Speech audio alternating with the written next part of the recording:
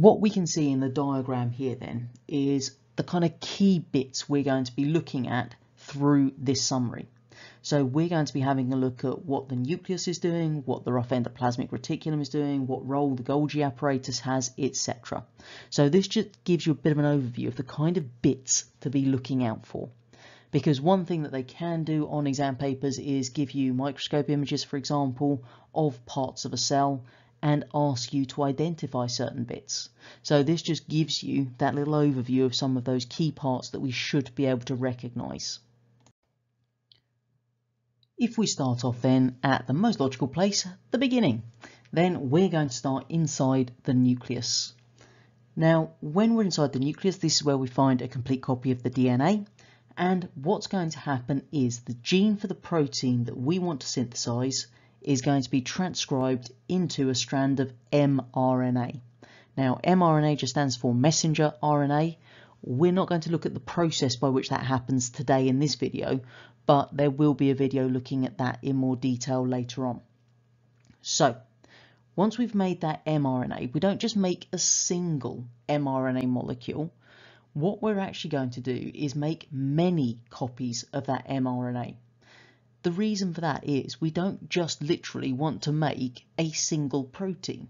We want to make many copies of that protein. So if we've got lots of mRNA molecules, each of those can then obviously make protein. Therefore, we can make it faster. It's a more efficient process. Those mRNA molecules are able to pass out of the nucleus through the nuclear pores in the nuclear envelope. So if we have a look at my amazing diagram, I mean, I am astounded at my own drawing skills as well as you are, I'm sure. So what we have down here then, okay, obviously we are inside the nucleus here. So this is our DNA strand, the black bit, and that little red bit there is going to be the gene that we actually want to transcribe. So what we're going to do is go through the process to transcribe the gene to make our little bit of the mRNA. Okay, so that's our mRNA strand for that particular gene.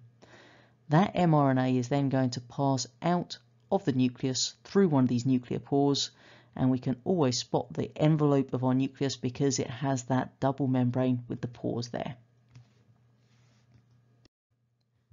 So the next thing that happens is our little mRNA strand, here it now is actually going to attach to a ribosome on our rough endoplasmic reticulum, the RER. Now, when that's actually happened, what's going to happen is the mRNA is going to be translated, and therefore we can assemble the protein. Again, details of this when we look at protein synthesis properly. That protein that we've just synthesized is then going to move into the cisternae of our rough endoplasmic reticulum and just move through it.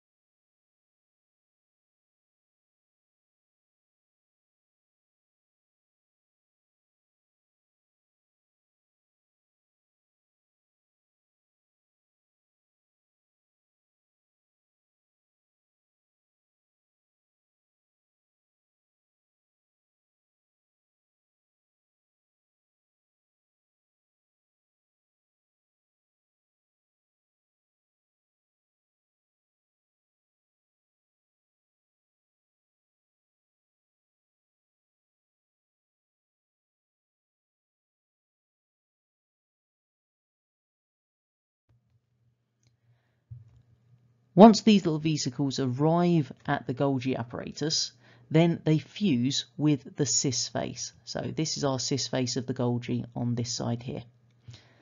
Now, once the protein is within the Golgi apparatus, this is where protein modification happens, if we think back to our previous video on our membrane-bound organelles.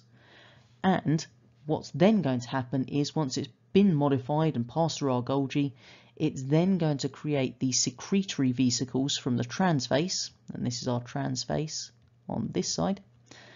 And those little secretory vesicles are going to then be transported again through our cytoskeleton to the plasma membrane itself. Once those secretory vesicles arrive at the plasma membrane, then they fuse with it, and once they've actually fused, what happens is our little protein is then going to be released from the cell. So this is our plasma membrane,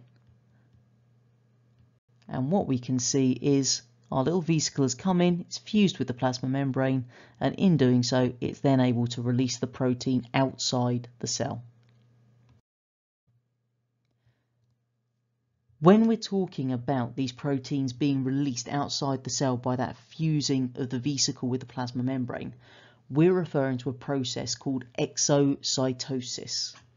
Now, if we actually just break that down a little bit, remember, exo is all to do with basically out or outside. So if you think about some of your GCSE chemistry, you probably did exothermic reactions where heat is given out. So exocytosis, out, is basically moving things out of the cell. Now, the actual definition for exocytosis is the bulk transport of molecules too large to pass through a cell membrane, even through those channel or carrier proteins, out of the cell. So realistically, what we're doing here is we're moving large molecules out of the cell that basically wouldn't be able to do so through other means. And hopefully we remember from where we've looked at membranes, things like channel proteins, carrier proteins are a usual method for this. But if that can't happen, we need to use this exocytosis process. This is an active process, and hopefully remember, if it's active, that means we do have an energy requirement to bring it about. Hopefully now that we've gone through this video, you've got a better understanding of how all those different organelles that we've looked at during our cell ultrastructure reviews have actually come together to carry out one particular process of protein synthesis. There will be a video looking at the actual detail of protein synthesis later on, and obviously look out for those links. If you get a question about proteins in general, then we could be talking about the structure of proteins from our biological molecules, so we could be going into those primary, secondary, tertiary, etc. So get used to looking for those connections between these different parts of the A-level biology specification, so that when you're looking at an A-level question in its entirety, you can pick out that actually this could have these interwoven parts from several different aspects of the course. As always, don't forget to subscribe so that you can see when another video on our A-level biology is uploaded.